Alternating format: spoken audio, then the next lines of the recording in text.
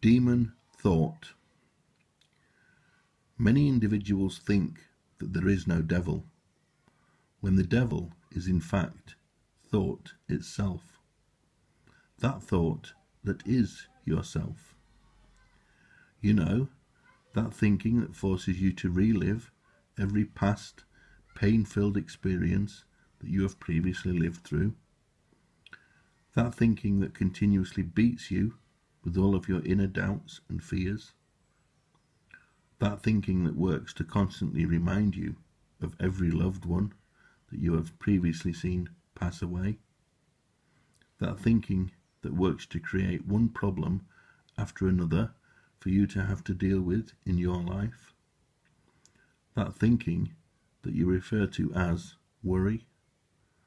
That thinking, that worry, that will often drive you to utter despair. That thinking that forces individuals to consume both drugs and alcohol in an attempt to help them forget for even the shortest period of time.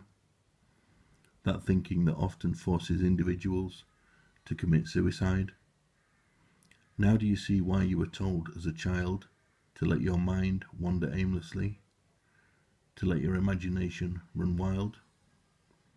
The truth is you were actually set up to become a slave to your own mind and emotions by those who are already under the firm control of their own thinking, eh?